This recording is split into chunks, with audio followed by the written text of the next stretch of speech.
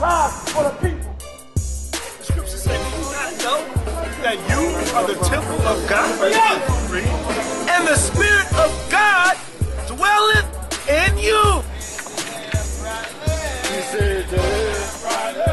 We are here to tell you who you are according to the scripture. That's right. You make up the 12 tribes of the house of Israel. That's right.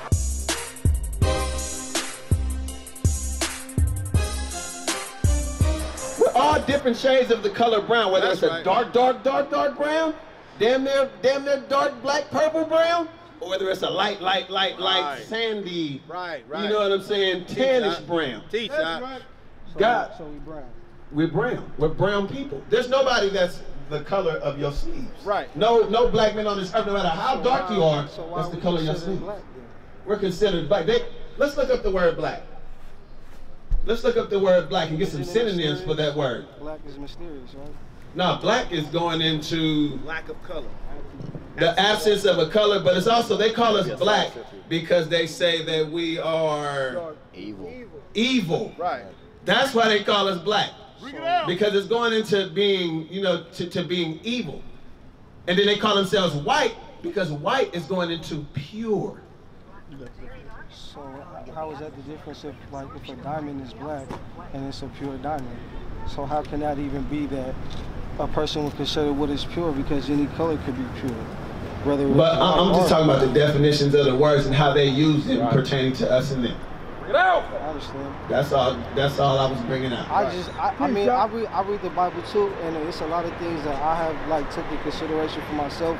Like, God also tell us not to, you know, worry about a person's skin color because it doesn't matter, you know. Where it said that at? It says that, I'm not sure, but I know I have read it before, and it says that we shouldn't, you know what I'm saying? So does God?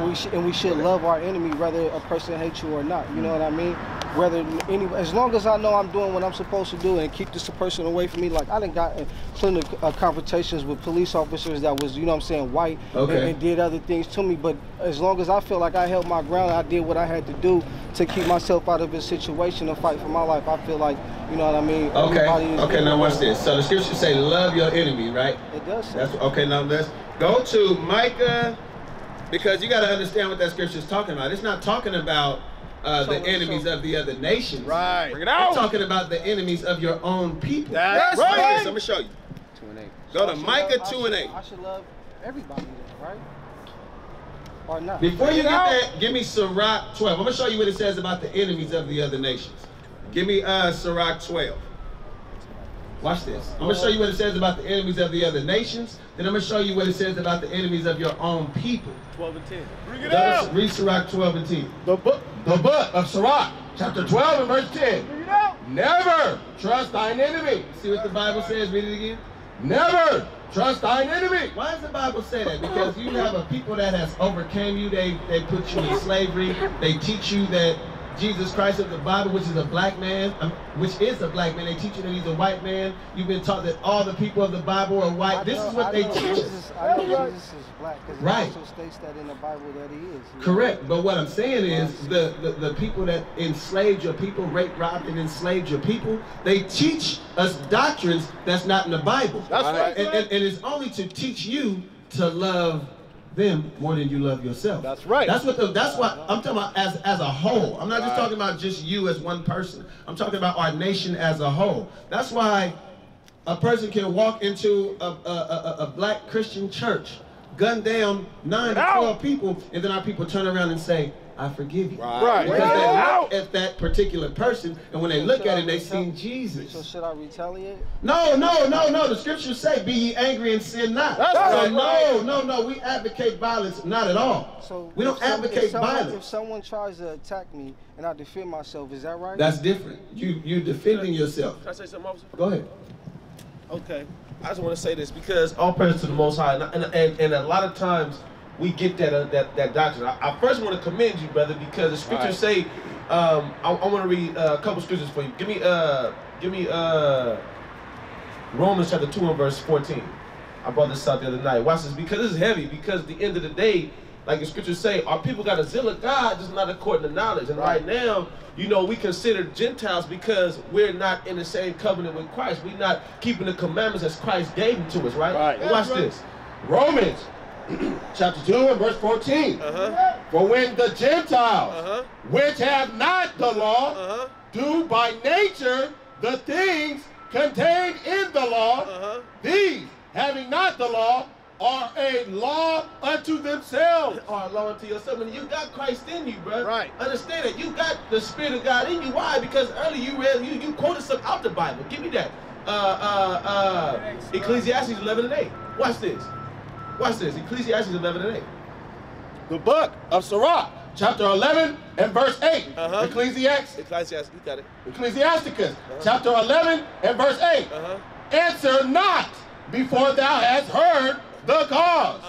Neither interrupt men in the midst of their talk. I'm listening to you. I'm like, well, that's a commandment of God. You might not have knew it, but guess what? That's commandments of God in you already. We got righteousness in us. That's why what the officer is saying, give me Leviticus 15, 19 and 15. This is what the officer is saying. He's not saying just go out there green and love everybody. He's saying when you're dealing with people, there's a certain way you got to deal with them, as according to God and how he explains it. Watch this. The book of Leviticus, chapter 19 and verse 15. Ye shall do no unrighteousness in judgment. The Bible says we shouldn't do no unrighteousness in judgment. Go ahead. Thou shalt not respect the person of the poor. Meaning if you poor and you ain't got nothing and you steal and you're stealing, you're getting judged the same. Go ahead. Nor honor the person of the mighty. That means if you on P. Diddy level and you're an adulterer, you're getting judged the same. I'm right. Go ahead. But in righteousness shalt thou judge thy neighbor. Meaning in righteousness, we got to be able to judge each other. That's right. For example, right, we talk about the other nations. According to God, God says he has a righteous judgment for you when you sin and for the other nations for what they did to us. It's not nothing that we can do. It's out of our head. I just want to show you one judgment that God got not only for the other nations. Give me that Revelation. I just proved to you that this ain't nothing. It's out of our head, right? Watch this. This is of God. 13. The book of Revelation, chapter 13 and verse 10. He that leads. Verse 9. Okay. Revelation, chapter 13 and verse 9. If any man have an ear, let him hear. He that leadeth into captivity. So if you have an ear, meaning what? Understanding. Understand this. He that do what? He that leadeth into captivity. He that leads somebody into captivity. If you take people as slaves, right? Go ahead. Shall go into captivity. That's God's judgment. Ain't no way around that. That's right. So I'm not saying go around here and hate and kill. I'm saying wait on the Lord because God is a righteous man and he has righteous judgment in the same way we should have. Righteous judgment after the Father. That's how we should conduct ourselves. Not just love everybody blindly, not just hate anybody blindly, but understanding judgment. You understand that? Yeah, I know. All praise to the Most High. Shalom. This is Bishop Nathaniel of Israel United in Christ. Please subscribe to our YouTube channels. Stay up to date with our latest events, music, and classroom lessons.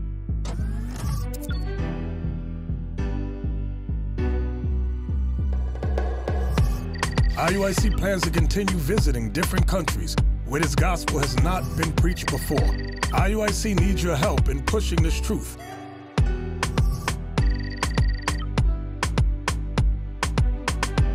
So join us, subscribe to our Instagram, Facebook, Twitter, and podcast, and stay up to date with us.